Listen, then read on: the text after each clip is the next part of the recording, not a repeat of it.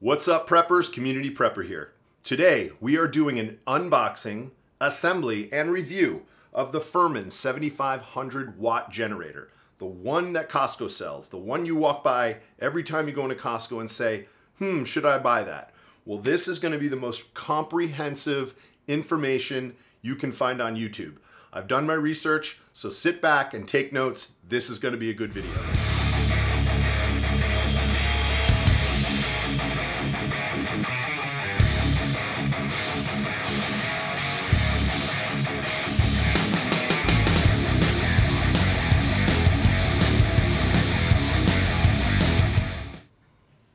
Okay, so just to reiterate, this is the Firman T07571 generator, the one that Costco sells.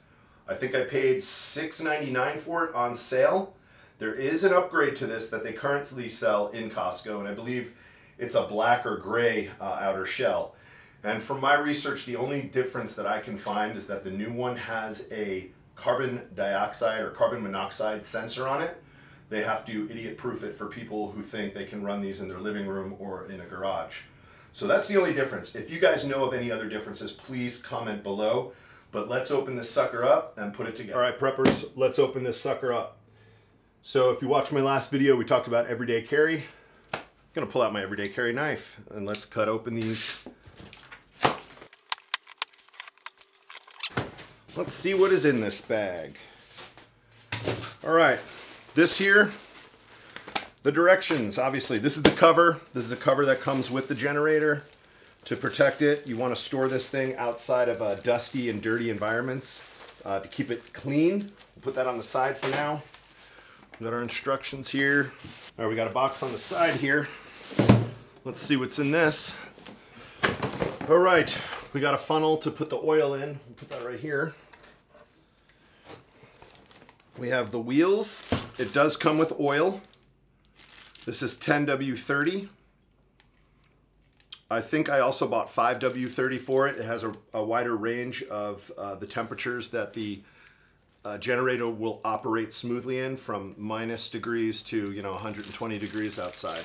This here is the other side support. You have the wheels on one side and you have this on the other, which allows the generator to sit off the ground. It looks like about 4 inches. This looks like the tools to assemble everything.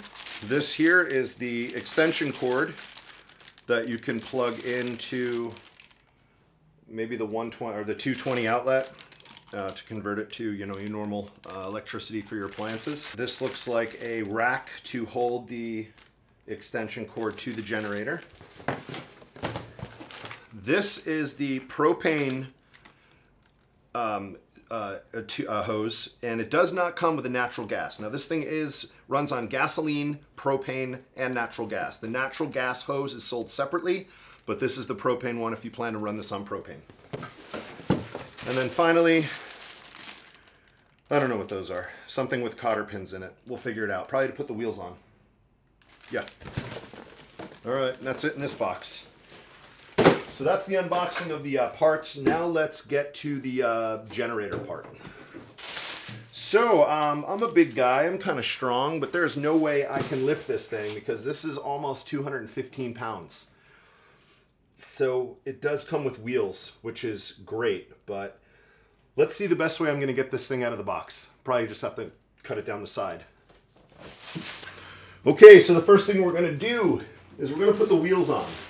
Obviously you need these little cotter pin type dealios for the wheels. So the cotter pin just comes out. There's a washer, pull that over. Now, this is the important part. Nipple part of the wheel, see how this sticks out, and this is an innie. You want to put that part and go through. And you want to put the washer on the back end.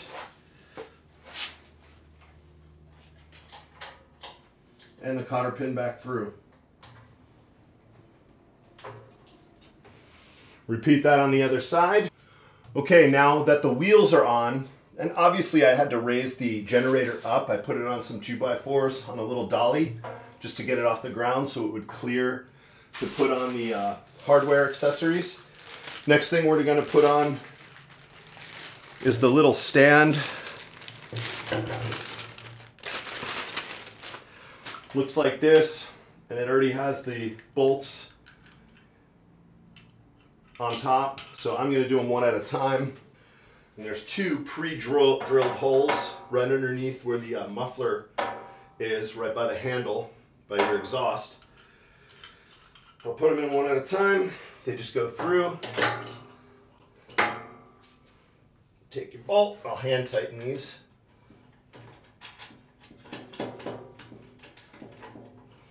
There's one.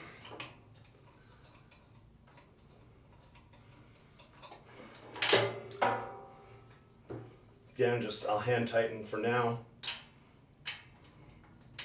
Next, I'm going to open up the other accessory kit, and I'm assuming these are the tools that you need. There they are. So it comes with a little wrench, 12 and 12, not the 10 side, the 12 side. Support the bottom bracket and tighten. You don't want to over tighten, you don't need to over tighten.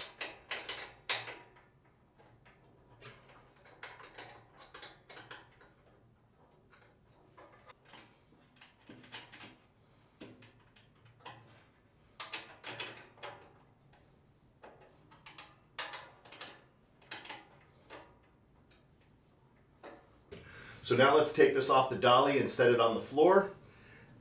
So we see that how the wheels and the front support works and the handle. Okay, it's been a few days since I started the review on this generator.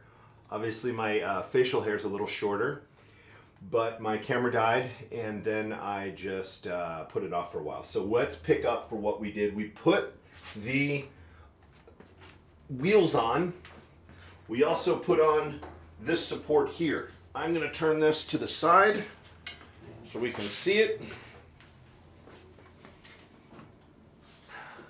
Obviously this is the front of the generator.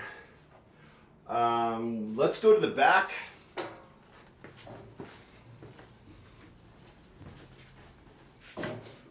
Because next we're going to put on the extension cord holder, and it does go right here. And there are some stickies that you would take off.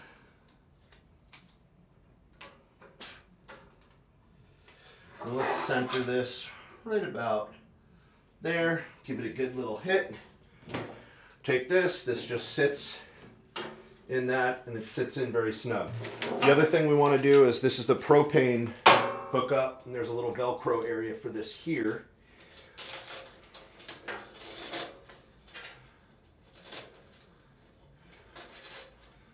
And it looks like this just goes around here, goes under the bar,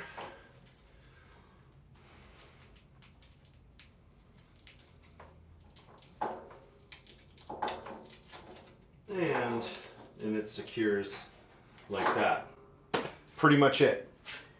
Okay, now let's talk about the battery and oil. Right out of the box, the battery is hooked up. The wires are hooked up to the battery itself. The red wire is going to the spark plug. There's a boot that covers the spark plug. The only thing you need to connect is this black piece. There's really only one way to put it in, and it just snaps in like that. For the oil, now I have already put the oil in off camera, and I made a little bit of a mess because I poured it too quick and it overflowed a little. Actually, it wasn't that bad of a mess, but this is where you would put your oil. They ship the container, the generators, with no oil, so it will take a full quart. Also, I'm going to put on the screen right now an oil guide to what oil you can use and what oil works best. I believe it's the 5W30 synthetic is the best oil, and it's rated for multiple temperature ranges from -degrees to very, very hot. So depending in your climate that you're operating your generator, maybe a no-brainer is to just use 5W30 synthetic. And that goes in here. When it is time to drain the oil, there is a oil plug, and it's just a bolt like in a car that you would just drain the oil into a bucket and dispose of properly and refill the oil. There's no filter in here. There's no oil filter per se, but you do need to change the oil, and we'll go over the maintenance at the end of this video. All right, preppers, so next we're going to talk about a fuel source. I'm going to hook this up with propane initially. It does take propane, natural gas, and gasoline. The gasoline you would fill in the top, it takes 8 gallons. We're going to take our propane hose off of here. And let's go get our propane tank. The blue goes into your propane tank.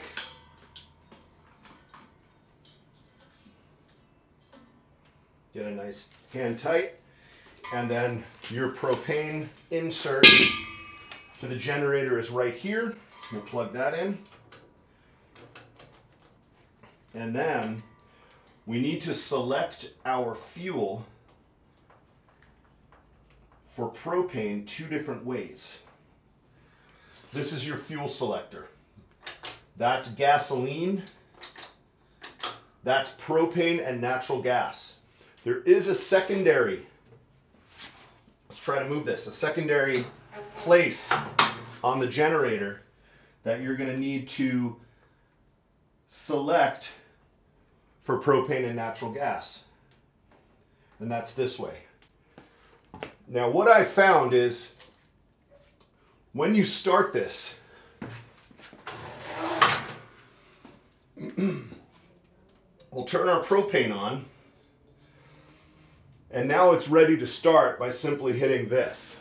On the side there is a choke. When I used the propane, or hooked up the propane the first time, I had the choke in the start position and the generator would not start. I put the choke in the run position and it started right up. So I don't know if propane is just a richer gas, but I think the choke might be more prevalent or needed when you're using gasoline. So we are in an enclosed environment, but I'm going to pop this baby on for a second and then turn it off. This is your start button right under here. You need the generator breaker in the on position. And then you just press this and start it up.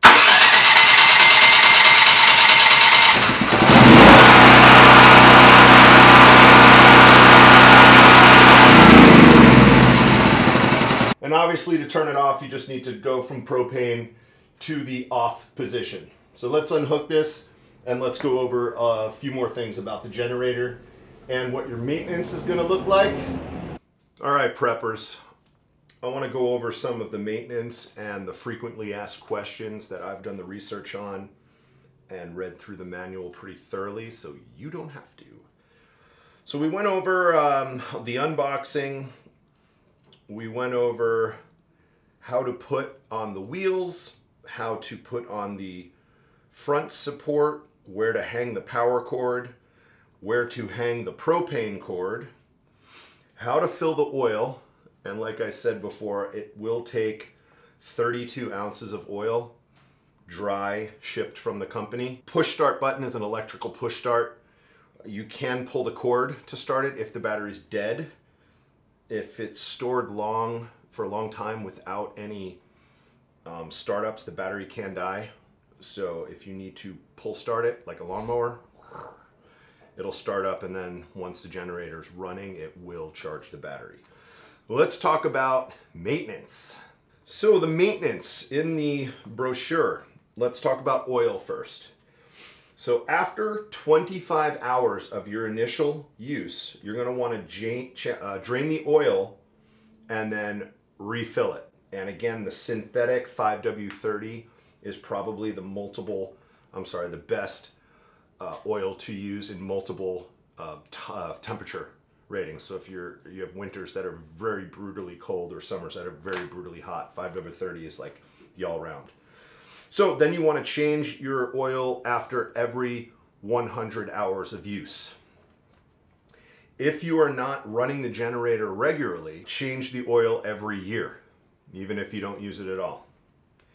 The drain plug is directly below the oil cap is, where you load the oil. You just unscrew that, put a pan under there, and then properly dispose of the oil. And another important thing is you want to check the oil level prior to each use. Now let's talk about the spark plug. I got spark plugs here. So I went to the store and I bought 2 replacement ones, $3 each. No brainer, go get the spark plug. It's an RN9YC. So you want to change the spark plug every 100 hours of usage. Also, the spark plug gap, and I'm going to have this on the screen too. You want to gap it from 0.028 to 0.031 gap. So get a dollar spark plug gap tool at your automotive store or Walmart. Make sure your spark plugs are properly gapped so your engine will run the best. Now let's talk about the air filter. Air filter, you want to clean it after about every 50 hours. The air filter, it's in a casing where you'll unscrew and pull it out, and you can blow it off with canned air. And if it's really dirty, you can wash it in detergent with your hands. That's what the manual does say. If you need a replacement air filter, you can order one straight from Firman, and the part number will be in your Firman guide or directions or brochure, whatever you call those things. Now let's talk about the exhaust system. Pretty easy. You probably won't have to do a lot of maintenance on the exhaust filter. It does say to check the spark arrest screen and clean or replace the screen after every 100 hours with a wire brush. So that is your maintenance on this machine. Pretty easy, pretty straightforward, not a whole lot of things that you need to do to keep it in perfect working order. All right, preppers, now we're going to go into some of the frequently asked questions that you might have. And these are around how loud is it, how much does it weigh, what's the efficiency of running it with gas versus propane, so we'll get right into it. So this 439cc engine weighs just shy of 220 pounds, I'm sorry. And it has an 8-gallon gasoline tank. Next, we want to talk about the running watts. The running watts actually differs from what fuel source you are using. For example, you get the full 7,500 watts when you're running gasoline, but the efficiency of the generator drops a little bit for propane and natural gas. 6,750 for propane and only 5,500 for natural gas. So you're looking at a 2,000 watt drop from going from gasoline to natural gas. So take that into consideration when you're using this to power your home or your appliances in a power outage or grid down situation. Here's a good one. So when you start this generator up, regardless of your fuel supply, you're going to want to let this generator run for 5 to 10 minutes before you go plugging in your electrical devices. You want zero load on the generator when it's starting, so nothing's immediately drawing from it. Give it time to warm up and then start plugging in your devices. Furthermore, when you want to shut the generator down, make sure you unplug all of your devices that are plugged in to the generator or your extension cord going into your home. Let's talk about the efficiency of gas and propane and natural gas again. So gasoline is the most efficient, and they're saying it's going to run 12 hours on 8 gallons of gas at a 50% load. So if you're drawing 50% of 7,700, you're going to get this sucker running for 12 hours on 8 gallons of gas. That's pretty good. For the propane, one of these, a 20-pound propane tank at your 50% load again, will get you 6 hours. So if you were to need to run this for 24 hours at 50%, you're going to need 4 propane tanks. Is that right? I think my math is right. Furthermore, natural gas, they say 100 cubic feet per hour of running at 50%, but that's really not of a concern because with natural gas, you're going to be hooked up to your home's natural gas line, where hopefully your supply is a lot greater than having just propane and gasoline on hand. All right, next we're going to talk about how loud this thing is. So they rate it at 72 decibels at 20 feet away. What does that mean? It's the same as an alarm clock going off, a coffee grinder, or a hair dryer. When I started this up, I think it was probably about the same loudness as your typical lawnmower. So that could give you something to wrap your head around as far as how loud this thing really is. It's not that bad. You could talk to somebody right next to it. You do have to raise your voice, but it's not like screaming over something extremely loud. All right, let's talk about having gasoline and propane. So if you're in a pinch and you only have maybe a 20 pound propane tank and maybe you only have 5 gallons of gas in a little container, you can fill this sucker with gasoline or hook the propane up. And when one of them runs out, you just switch the dial to the other one here and here to use what you have on hand. So basically, you're running on gasoline, it's going for 3, 4, 5 hours, all of a sudden it peters out. All you got to do is flip this to your other fuel source, propane, flip it over here to propane, and then restart it, and it should be fine. You don't need to do any flushing or anything like that. So it's really easy to use what you have on hand. Furthermore, gasoline. You could leave gasoline in this for up to 6 months without it potentially going bad without a gasoline treatment. I would try to dump it or siphon it out after that 6 months, maybe dump it in your car or whatever you want to use it for. But don't store these for long periods of time and think the gasoline is going to be good in a year or a year and a half sitting in your garage. When you're hooking up your more sensitive electronics to the generator or to your extension cord, you're going to want to use a surge trap. Sensitive electronics is definitely like a computer or a laptop computer.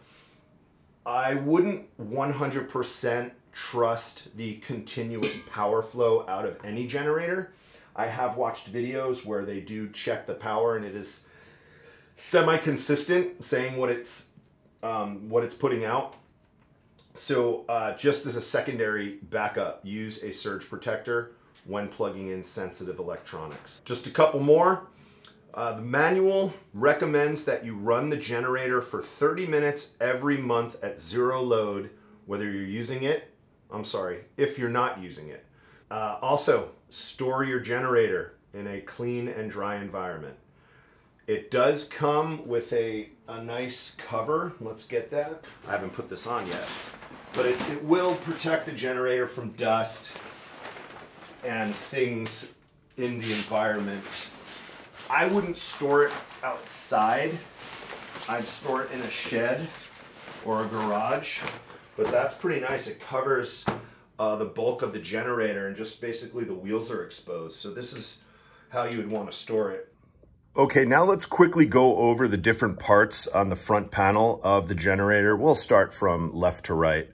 So right here, this is where you would hook up your propane or natural gas line. Next, we move over. This is your fuel selector for gas or propane or natural gas. If you were running it on gasoline, you would put it in that position and you'd start it up with this button. As long as the battery is charged, you will have it start up. You do want to use the choke on the side over here, right there, that bad boy. And you want to put it in the start position. Start position is to the left, the run position is to the right. When you start it up, you'll have it on the start. It'll sound choppy and pop, pop, pop, pop, pop. Once you put it over to the run, it'll become smooth. Next, we want to look at how to turn this on and off. We have it on in the gasoline selector right now. That would be your propane. If you are running propane or natural gas, you will also need to do this selector right here to propane or natural gas. It's kind of a double fail-safe. When you want to turn this off, you want to unplug all of your appliances or unplug your plugs from the different amps,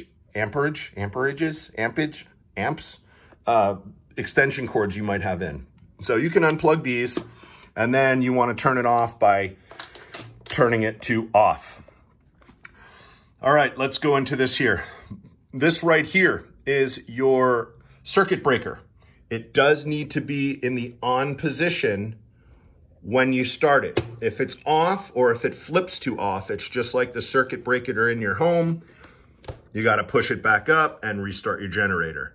This we already talked about. It's the electronic on and off.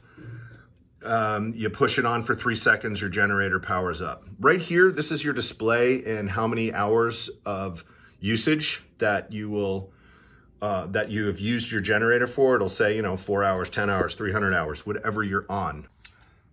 Next, we're going to talk about the 4 different caps on here.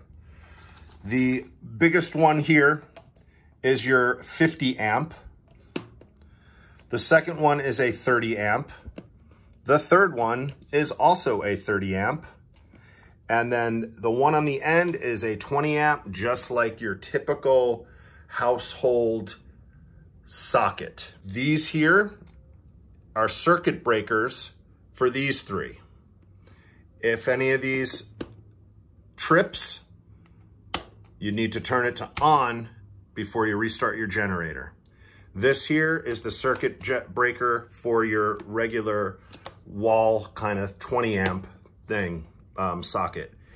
If it does trip, it'll pop out. You need to push it back in to restart your generator. All right, down here we have the boot going from here to your battery. That's where your spark plug would be, right behind there. So you need to pull the boot off, use a 13/16, I believe, 13/16 socket type wrench to get your spark plug out. These here are the battery cords. They go to your battery. This is your battery right there, self-explanatory. And then right here is your oil cap. And this is where you would want to check your oil before every time you use your generator. Now, I did have trouble screwing this in properly earlier because the threading is so tight, and it took me a few times to get it to go in not on an angle. So I'm gonna play with that later off camera. Okay, here we are looking at the left side of the generator. We only really have 3 things to worry about here, or maybe 4. This is your pull start. If your battery is dead in your generator, you are going to need to pull start it to get it running. Once the generator is running, it will recharge your battery. It's kind of like an alternator in a car. Up here, we have your fuel selector for natural gas and propane. So if you are not running gasoline, you need to select this for natural gas, or in the left position for propane. You first need to adjust this to your natural gas or propane, actually natural gas and propane side, like that. Then you would need to put this on your natural gas and or your propane, whatever you're using. So we're on propane. I don't have natural gas. So this is the position it needs to be in. If you were running natural gas, it would be like that. Right here is your choke.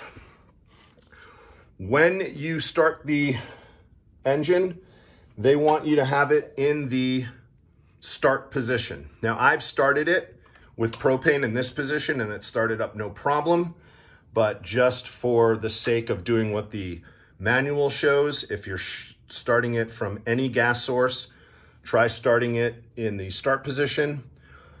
And after just a few seconds, it'll sound very poppy and choppy when you start it up in the start position, but as soon as you flick it to here, it'll smooth out the engine noise.